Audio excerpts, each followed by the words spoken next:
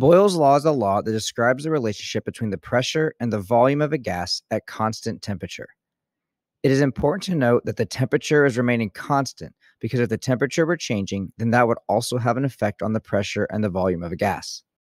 So Boyle's law tells us that the pressure of a gas is inversely proportional to the volume.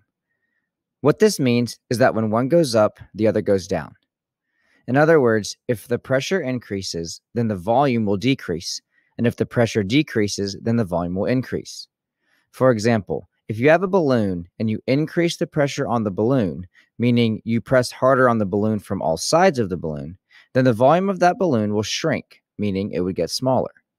Or if you were to take a balloon and decrease the pressure on the balloon, then the balloon would expand, showing an increase in the volume. We can also represent Boyle's law using a graph where we would graph the pressure and the volume. It is important to remember that Boyle's law tells us that the pressure and volume are inversely related. As you can see here, this graph has a negative slope. You can see that at low pressures, the volume is high, and at high pressures, the volume is low, again showing the inverse relationship between pressure and volume at a constant temperature.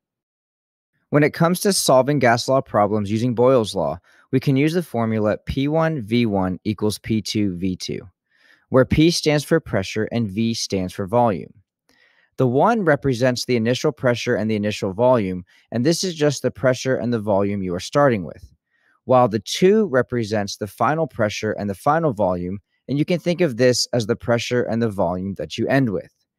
So now that we know the formula for Boyle's law, let's look at some Boyle's law practice problems. So in our first example, we will look at a question that says a gas occupies 12.3 liters at a pressure of 40 millimeters of mercury. What is the volume when the pressure is increased to 60 millimeters of mercury?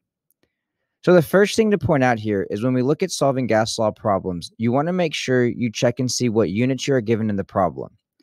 This is going to help you know whether it's Boyle's law, Charles' law, Guy-Lussac's law, Avogadro's law, or the ideal gas law formula. Now, because this video is about Boyle's law, we can assume that this means this problem is going to be using the Boyle's law formula. But let me show you how we know that. The way you identify a gas law problem is to look at the numbers and the units that you're given in the problem. By looking at the units, you know what variables are present. 12.3 liters is volume because we measure volume in liters. I know that millimeters of mercury represents pressure, so 40 and 60 millimeters of mercury represent pressure. And the question is asking me to solve for volume. So when I see that the only variables present are pressure and volume, I want to choose a gas law formula that only has pressure and volume in it, and that would be Boyle's law, and we know the formula for Boyle's law is P1V1 equals P2V2. So now that I know the formula that I need to use to solve this problem, I need to identify what numbers in the problem represent the different variables. So I'll start with 12.3 liters. It's telling me that a gas occupies 12.3 liters at a pressure of 40 millimeters of mercury. 12.3 liters is going to represent V1. I know that it represents volume, again, because the unit is liters. I know that millimeters of mercury is a unit for pressure, so 40 millimeters of mercury will represent P1. The question is asking what is the volume, so that tells me I'm going to solve for V2. And then the question continues on and says when the pressure is increased to 60 millimeters of mercury. Again, I know millimeters of mercury is related to pressure because millimeters of mercury is a unit for pressure, so I'll put 60 millimeters of mercury as P2. So we can see here the question is really just asking us, what if you take a gas at 12.3 liters and you take the pressure and increase it from 40 to 60 millimeters of mercury? They're asking you to solve for what is the new volume going to be. You can take a step back and you can remember that an increase in pressure is going to result in a decrease in volume. So one way you can check your answer is that you should check and make sure that your V2 is less than V1. So when I solve this, I can now just plug in my variables into the equation. I can plug in 40 for P1, 12.3 for V1, and 60 for P2. Now, when I put this in my calculator, I need to divide 60 over to the other side. So what this looks like in my calculator is I'm going to do 40 times 12.3, and then I'm going to divide that by 60. And when I do that, I get a V2 of 8.2 liters.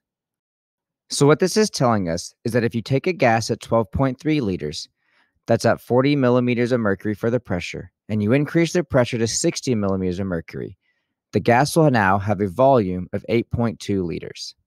And again, this answer makes sense because it is less than 12.3. And when we increase the pressure, according to Boyle's law, we should expect a decrease in the volume.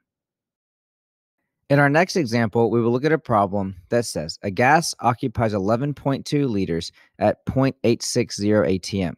What is the pressure if the volume becomes 15.0 liters? So again, we want to look at our variables and we want to identify what formula to use in the problem.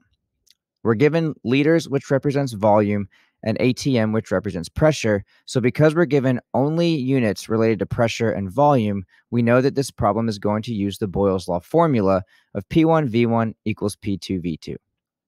Once we know the formula to use, we just need to identify the variables given in the problem. I know 11.2 liters is going to be V1, and 0.860 atm is going to be P1. The question asks, what is the pressure? So that's what we know we're solving for. And then the volume is becoming 15.0 liters, so V2 is going to be 15 liters. Once we know our numbers, we can plug them into the equation. I'll plug in 0.860 for P1, 11.2 for V1, and 15.0 for V2. Just like last problem, I'm going to have to divide the 15 over. So in my calculator, I'm going to put 0.860 times 11.2, and then I'm going to take that number and divide it by 15.